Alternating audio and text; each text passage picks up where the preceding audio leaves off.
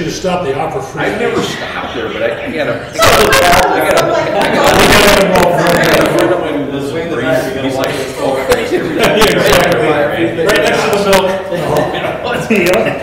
oh man, that'd be torture. For some reason, we always end up having to stop at that. And yeah. it's always like, We're happy oh, tonight. just works out every time.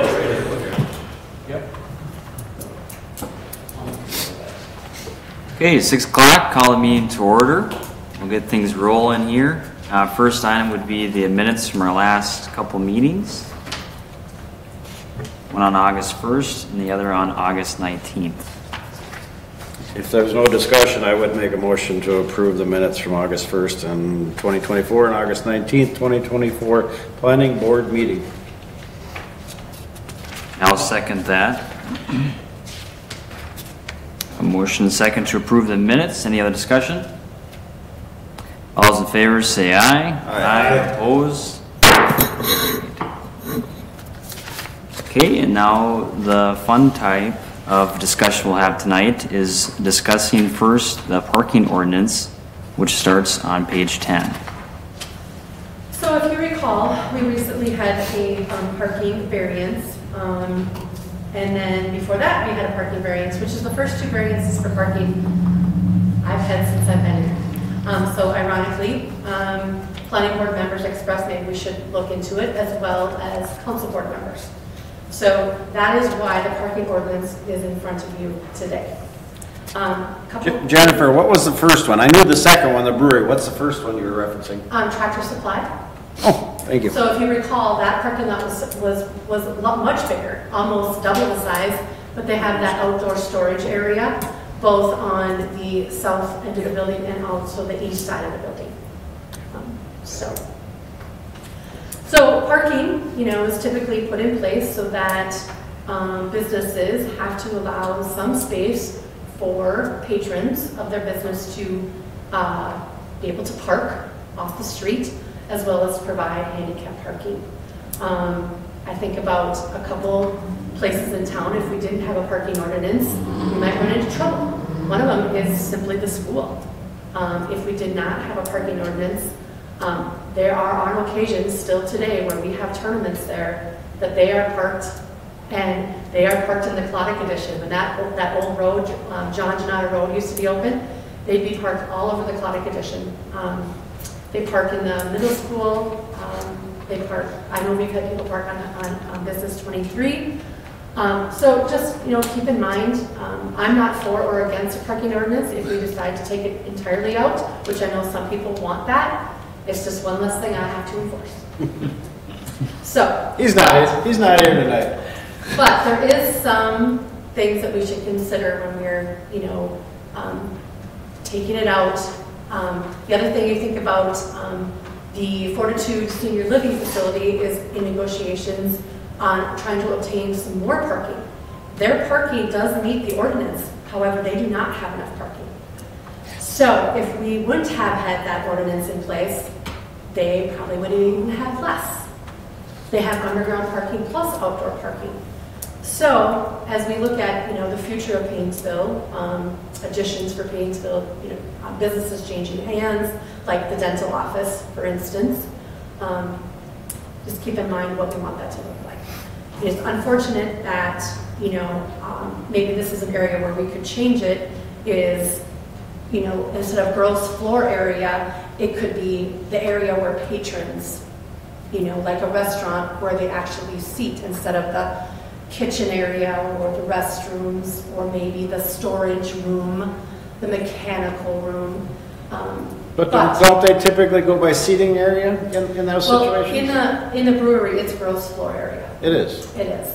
According to the fire marshal for the brewery, they can seat 200. They have a seating capacity of 251. That's insane. But that's the entire area where people can be. So that might be a place where we could change some numbers. But I'm going to turn it over to you guys to have a discussion. I just thought I would give you a little bit of introduction or background. I guess I'm going to throw it right back to you, Jennifer. Sorry. Historically, where have you seen this not function well? Where you just mentioned schools. So, in response to that, I wonder, you know, if you're gonna have a tournament once or twice a year, is it valid to have that type of parking sitting there for 362 days a year? But in other, do you see this not functioning well in other specifics? Well, you know, if you think about our churches, you know, most of our churches on a large event, now they happen more than one or two. You know, you have all the holidays, you have large funerals, large weddings. They're on Maple Street or Main Street, the Catholic Church. The Catholic Church has 2 parking lots. You know, I don't, like I said, I'm not the parking police. I don't drive around everywhere. Oh, but you see it more than anyone. Yeah, That's what I'm at, asking. you know, the former Washburn Court for the assisted livings. Yeah. Not everybody fit in that parking lot. Yeah. You know, that was built way before our time, but that probably did not have enough parking. You know, because that was including residents that still had a car, and the visitors, most of them parked on Washburn. A prime example is Centricare. They do not have enough parking. The drugstore. No, the hospital. Oh, okay. They're parking on every residential street there is. That is. And were they grandfathered in so they didn't have to meet this? That was way before my time. But now when they did the expansion, wouldn't that have made this take effect? Well, they gave us more parking, but there's still so much, you know, there's still so many people they just don't have. Okay. The other thing is too, is when you think about it as a business owner, which, you know, some of you are, you know, parking lots are overhead. They're a money pit. 100%. You know, it costs money to pave them and grade them and, you know, to keep them up and line them. You know, a lot of our industrial park people have gravel parking lots, and they maintain them very well. When you think about parking lots in our shoreland area, they're considered impervious surface, so they're going to be included in that 30% or that 25% that DNR imposes. So, you know, there's both ways of, you know, the pendulum you can think about. I don't know if getting rid of it or keeping it with some changes is better, but that's up to this board to decide. Thank you for your... So when Washburn Court was built, it was actually built in place of the Pylon Hospital back in 1960. And you got to remember in context, in 1960, same thing with the hospital in town, the families back then usually only had 1 car. So the need for more vehicles probably wasn't as much so as it is today. One of the things that I want to bring up is that when it comes to private businesses, something to think about is letting the competition decide how much parking space is needed. Say, for instance, like the brewery, if we would have just left it at, let them figure out how much parking they need, they'll figure it out in the long run. Instead of putting a lot of these ordinances in place, that's just for businesses.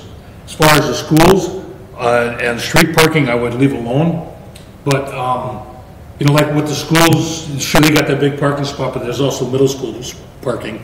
And with the ball field, yeah, they got one clock, I understand that part. But for instance, I have rarely seen the parking lot at Teal's half full. It's like they have more than what they need. So I guess my suggestion is let the businesses figure out what they need, kind of like the dental office did in town, and then keep it a lot more simple than more complicated than what it needs. So that's just my thought. Anyone else jump in? Simple is good. Yeah, I guess I took the time and reviewed most of the ordinances from the area communities that we got from Kimball, Albany, and Sauk Center. And Sauk Center being, you know, the basic one is 1 page. Pretty simple and straightforward that way. The rest of them are kind of more detailed. And then just also I reviewed the recent variances that we approved from Tractor Supply and also Coronas Brewing, and seeing what they were allowed, what closest one would be to that. So it was good to just cross-reference, compare those. But I would suggest that we want to be more of an opening, welcoming type of business, pro-business community, and that some of those options could potentially be updated from where they are, but still have an ordinance, you know, available to refer back to, and then discuss the variance if it's needed. So one of the businesses that I've noticed that have done well with that would be the Legion in town. On Monday nights, it appears that their parking lot's pretty full, but there's still some empty spaces. Same thing on occasions where they have Saturday or Sunday morning breakfasts. The parking lots are full, but they seem to manage with it also.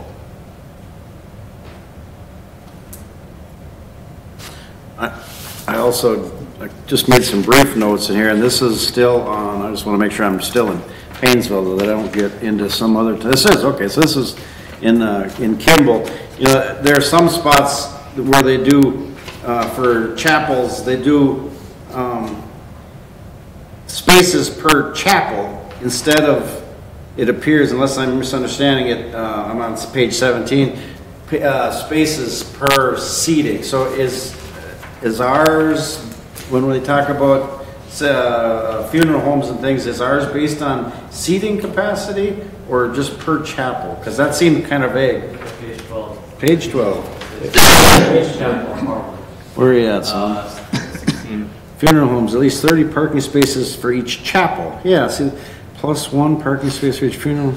See, that seems odd to me that because you can have a chapel that's, 30 feet by 30 feet or, 3,000 feet by 3,000 feet. That seemed kind of odd anyway, to not have that tied in with a seating capacity.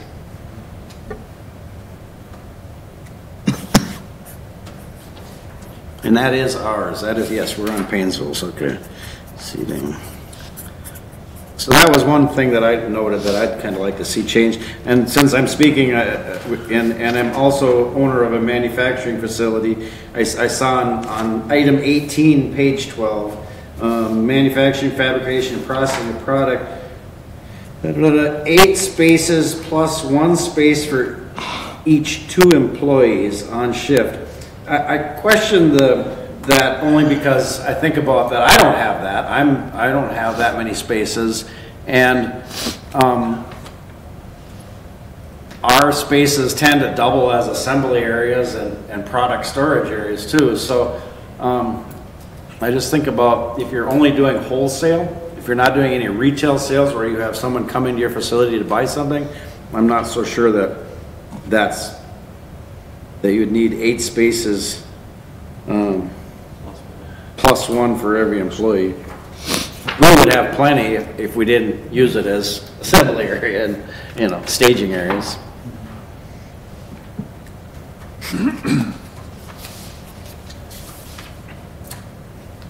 The other thing I just made note of, and these possibly were grandfathered in or just not, sometimes you don't kick the sleeping dog, but on page 11, item D, off-street parking facilities for dwellings shall be provided and located on the same lot or parcel of land as the building they are intended to serve. Now, a perfect example of that not being utilized or not in effect is the plaza, which has the main dwelling and then owns the lot directly behind my building for their parking. And it seems to work pretty well. It does. The parking ordinance doesn't apply to C1 though. Oh. The plaza is C1, right? I mean, that's the because we don't require parking for the businesses that are in the C1 district downtown. Even for dwelling. I'm surprised by The that. other thing you gotta realize is that morphed from a hotel and Yeah. that kind of just changed over time. Yep. And whoever was doing this then, they just never enforced it, but yeah, Okay. they would be in C1. So in C1, it is just essentially not Street parking. parkable. There, I mean, C1, I think the theory is that it's mostly street parking. Some businesses have 1 or 2 or 3 spots, Like mine. but Like the library or Bill Spooner's office, they have one in the back. Yep. a lot of them don't have much. I mean, like, the cafes, I Yeah. mean, they maybe have 1 or 2 that they park, Okay. But what about like Washburn Court? Because they definitely don't have enough parking. If you're gonna look at number 2 here, boarding, room, halfway house, transient housing. Yeah. So do they not meet the qualification, or is that because also They're not C1 though, are they? Does C1 go that side of 23? I don't think so. Well, it does. Just the corner, The probably. corner is C1. Both corners, probably, yeah. So as residential, they won't meet it. Let me look at it, so, yeah.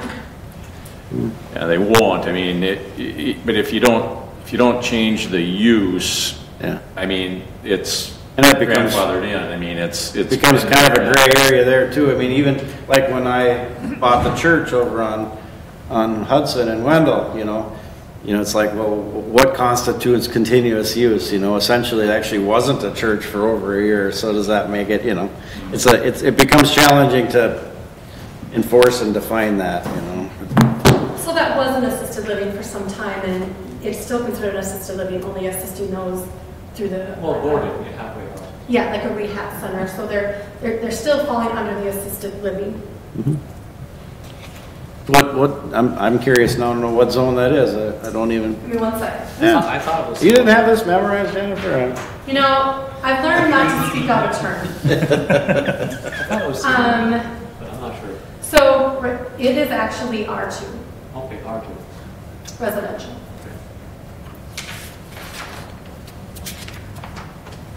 Across the street, you have those are zoned commercial.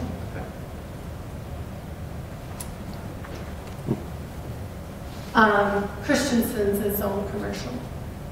Who? Right across the street here. Yeah, that's an oddity. It was a piano place for tuning and repair and. If we go back far enough, Bill, was it a gas station? I don't know. It was a police station. Police station, when I first came to town, was a police station. That was way before my time. After they burnt down, he burnt down this one, they moved over there.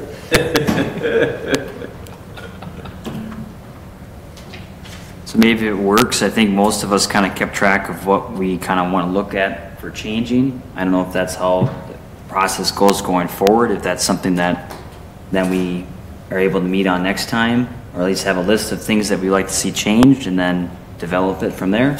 Is that kind of how it's been done in the past? Well, I think if you tell us what you want changed, if we need to go through it line item, or what areas you want changed, if everybody has spoken. I've only really noticed D, 16, and 18. I think you let us know what you want that changed to. We would draft that amendment for you to consider.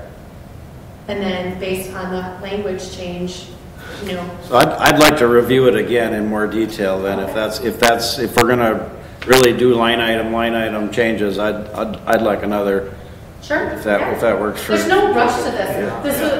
Tarek and I didn't even know if we should have a meeting, and then we both kind of said, well, maybe we should meet, maybe give up our December meeting and meet now, and maybe try to hack some of these things out, since we don't have a full docket of other zoning things. But yeah, if you want another meeting to put in actual numbers or figures, absolutely. And that's where you were going, right, Jacob? That was kind of your plan? Yeah, I just wanted to see from the board too, I guess, and just to make note, if you did have some suggestions that we still can make on the list now, and then we can review it again at the next meeting.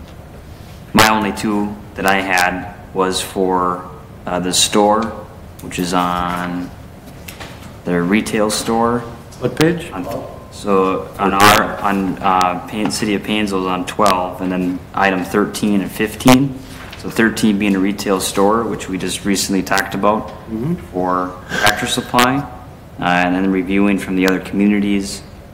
It seemed like the Sauk Center ordinance was closest to the variance that they applied for. Granted that they're using some of their parking as storage for their items that they have. I guess I thought that one was interesting because that was, for Sauk Centers was on page 25. And that was 5 spaces for every 1,000 square feet, under 10,000 total, and 3 per 1,000 over 10,000 total. You're saying also 15, or did I mishear you? Yeah, 13. 15 also. Yep, 15, the restaurant. It looks like the City of Painesville is by square feet, and the rest of them were all by number of seating. And available. Granted that might be difficult for a new construction of a new restaurant, know how many exact seats they'll have, but most of them were 1 space for 3 seats, and it looked like many of them were the same from the other communities for what the variance that they applied for. Okay. I guess reviewing those two maybe would be a what I would suggest, and maybe we can go down the line if anyone else has any suggestions at the moment. Otherwise, we'll defer to the next meeting. Josh, did you have any? No, not really. Okay. Bill, you want to be referred? Yeah, I would love to, I made notes on your suggestions. I'd like to sit down and kind of go through this with a little bit more depth and then come with more specific line item notes than I currently have jotted with my Sharpie. Paul?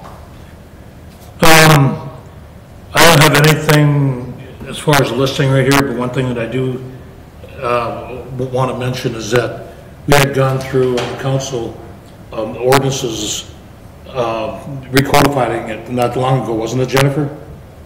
And I remember one thing that Bill said is that why are we having ordinances if we gotta have to keep going through variances? So I think we should go ahead and narrow this on down so we don't have to keep repeating this. I agree with the idea that, you know, the goal of ordinances is to try to avoid having to do variances all the Yeah. time. But, you know, as Jennifer pointed out, she's been around here for probably 20 years, and there's only been a couple on this, but I'm not saying it's a bad idea. I mean, we could be more liberal in terms of lesser requirements on some of these, and it wouldn't bother me. I just think there's some benefit to having some requirements for parking. Otherwise, I feel like, I know our mayor disagrees, but I just feel like if you don't have anything, then you're gonna have too much problems, neighbors complaining, and it just seems like it's an idea. Agreed. I tend to agree with Bill. I cautious you on this, and I hope this doesn't happen, but I'm already having small nightmares on it. But if the brewery is as successful as the word on the street is, we could be hearing some complaints from that Flanders Drive residents down there, because I believe if it's a busy place, they're going to be parking everywhere. You know, Mr. Stevens, and I know Flagpole has opened up their property, but how much property can you acquire or use in the 6 months of winter that we have? The freeze and thaw, the ruts, the snow. So I just, like I said, if you take it out, it's one less thing for me to enforce, but I think we have to protect the other neighbors also. And I agree, and I understand completely what you're saying. The flip side of that, to play the advocate on that, is the concept that public parking is public parking. And I know people get real protective of the front of their house, but the reality is you can come and park in front of my house, and that is how that works. So, there's nuisance, and then there's annoyance, and you got to kind of. Yeah, and the Tractor Supply store, we haven't gone through any holidays yet, so that might depend on how that parking lot fills or doesn't fill, and if they can use Steels without any issue, or Diekman Drive there, if it causes any ruckus. But the brewery is in a bowl. It's down there. Mm-hmm. There is no public parking down there except that up the road and on Highway 55. I don't know how MnDOT's going to look at that.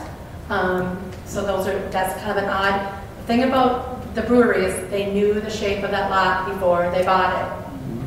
They knew the size of the building they wanted before they bought it. So, I mean, I'm all for business, but you can't overbuild your lot either. Yeah. And that kind of circles back to how Paul started this, which is, at some point, if I want to eat someplace and I pull in and there's no place to park, I tend to find a different place to eat. Yeah. So that too. Yep. It's not like the funeral. A funeral you kind of got to go to. So there's a little bit different. That's a really good example, though. Our funeral home here on Business You've 23, stated that. there is no parking there. I mean, what is there? 15 cars there we can put there nicely, or 22?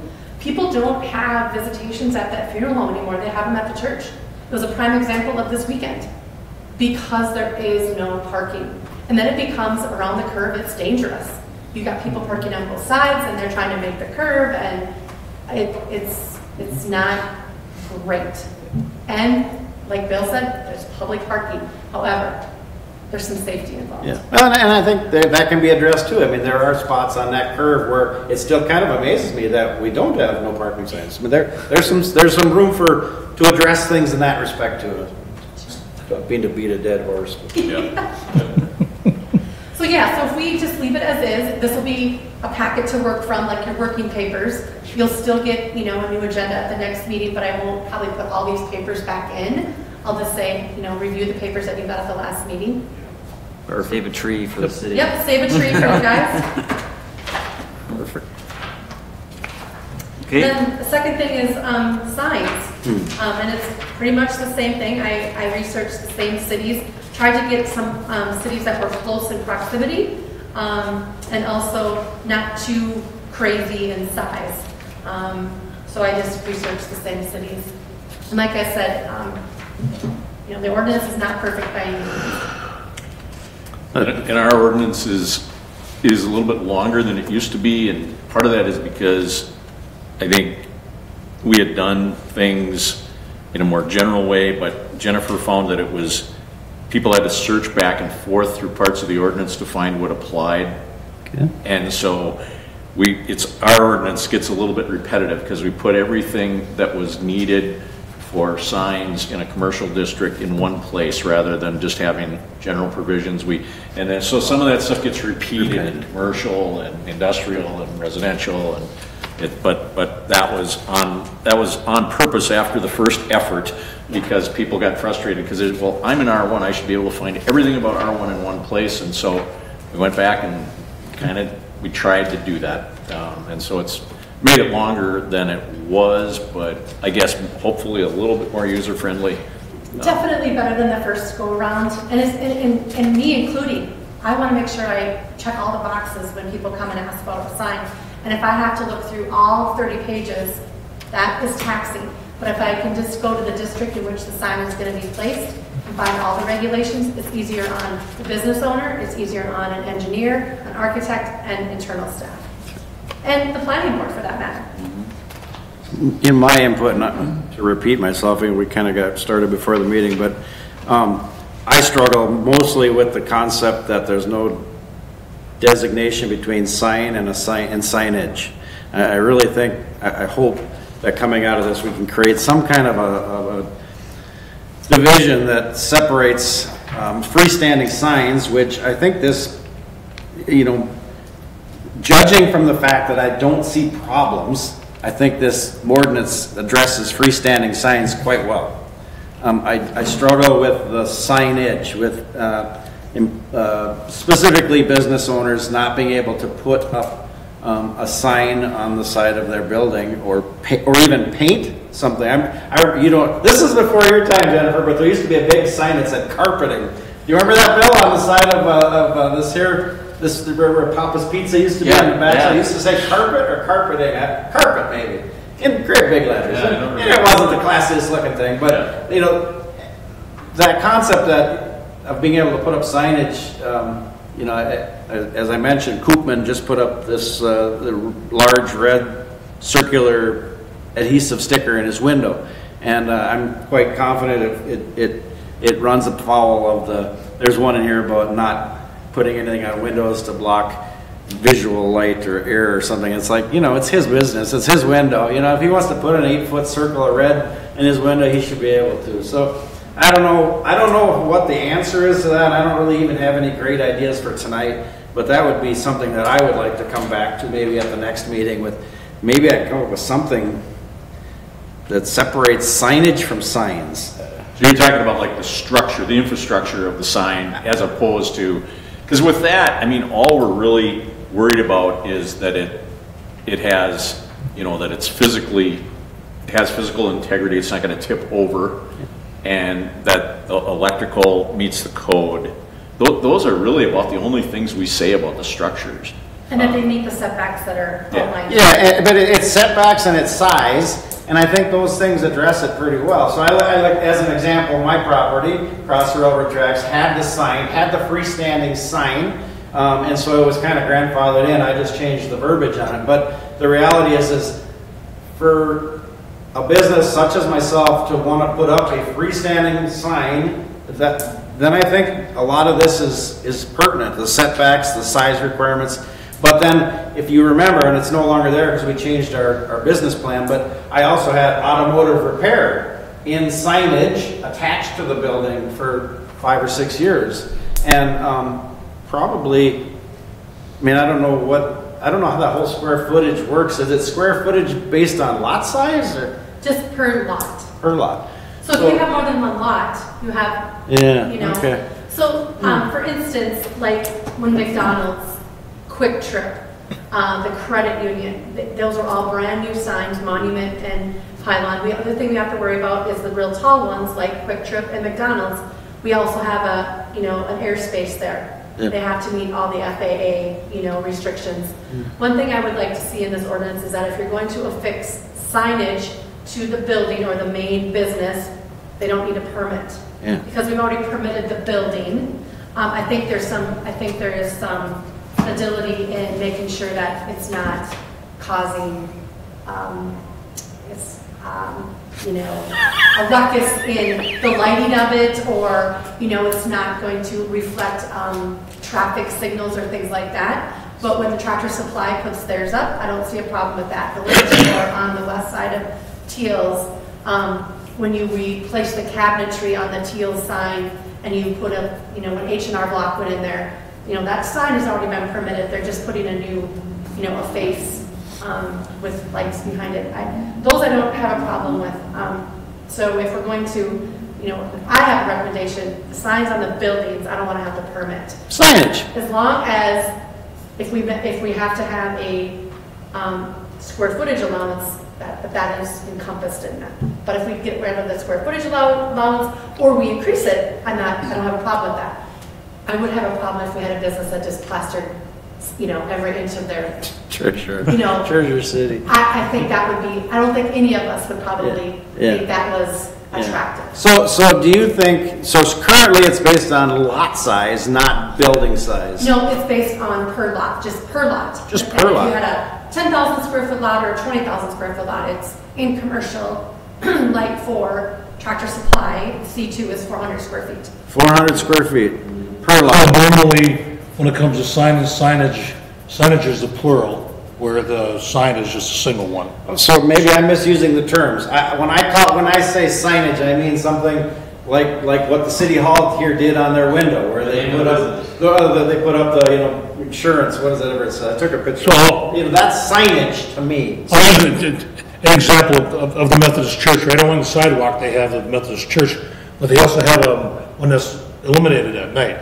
Okay, so they have two signs, which is their signage, but they have a singular, one sign for each. So what term should I use? What would it be? So if you're talking signage, it's how many you have on your lot. So you could have like 4 of them, and that's your signage. Okay. But if you have one sign, then that's just signage is actually plural for many signs. Okay, thank you for the correction. No so problem. What do I call that?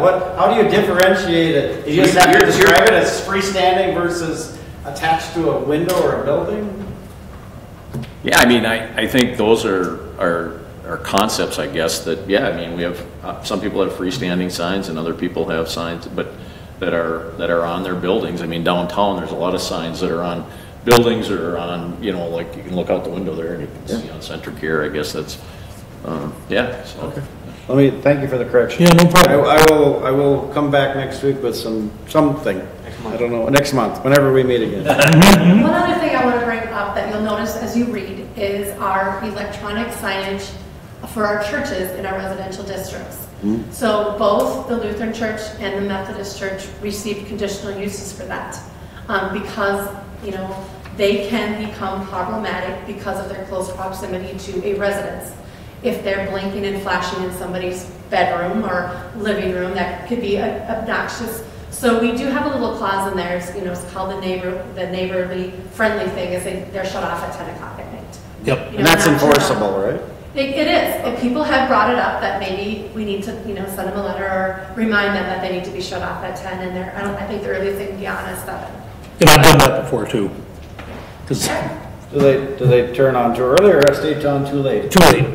Okay, well, maybe it needs to be addressed based on dusk instead of based on a time frame, because 10 o'clock or 9 o'clock in the summer is a lot different than 9 o'clock in the winter. No, that's true. True, yeah. Yeah, and so that's a great, maybe it needs to be changed to that. Maybe But- it could be an An hour after sunset? hour or two after dusk or something, but. Yeah. Light and sunset. And Paul lives in very close proximity to that, so. That's What I used to do is I used to keep my daughter awake at night because of the flashing lights, and she would want to know what's going on, and then she'd ask me, what does it say?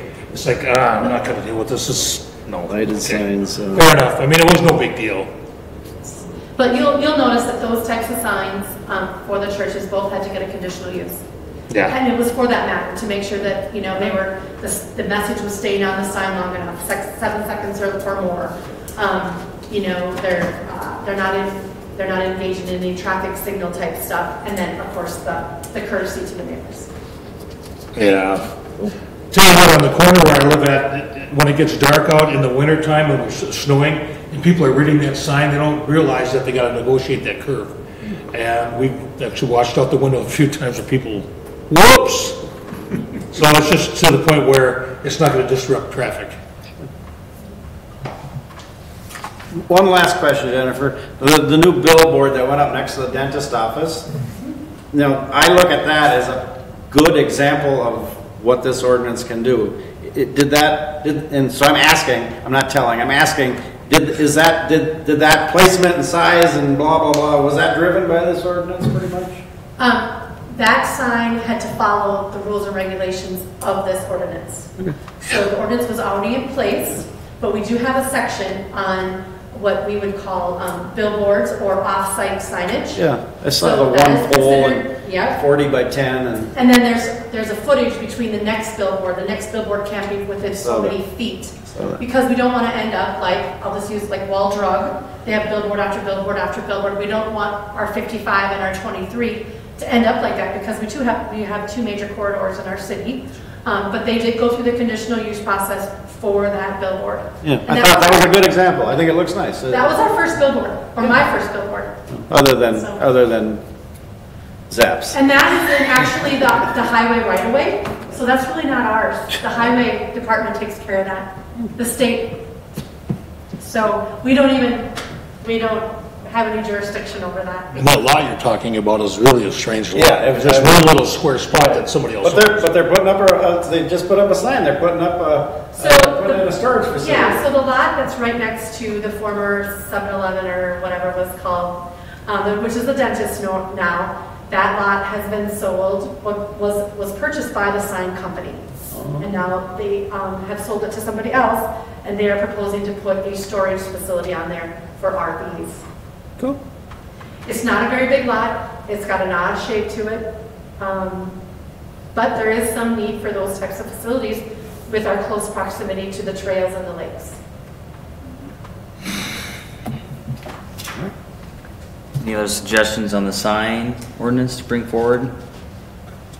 Everyone made their point. I'll come back next month with some more specifics though. Okay, informational, got building permit reports. So August is probably one of our slowest months that we have, and that's just typical, that August is one of our slowest months, besides some of our winter months. People are trying to get their last vacations in, people are trying to get kids off to school. But if you will notice, on page 75 of your agenda, you'll see we have 9 new homes. So that is exciting, and those lots are busy out there.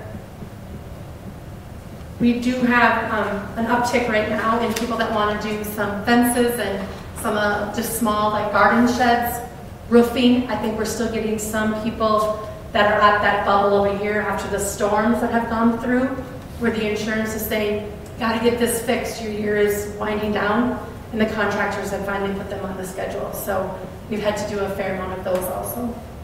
And Anderson Window is still out at Fleet every day trying to sell windows. And their flyers are still in the mailboxes, so, and I know they ran a state fair special, so the state fair special, I guess, is still on for people that They can pay that price. want to replace windows. A September is a busy month for Brad. He does most of his trainings in September. I tend to do a lot of scheduling, so when he's back, he is super busy for inspections.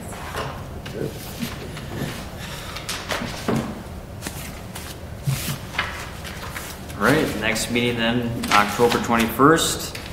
Bill will do his homework and bring some more items with, so will everyone else, hopefully. I would hope everyone else does a little, you already did some.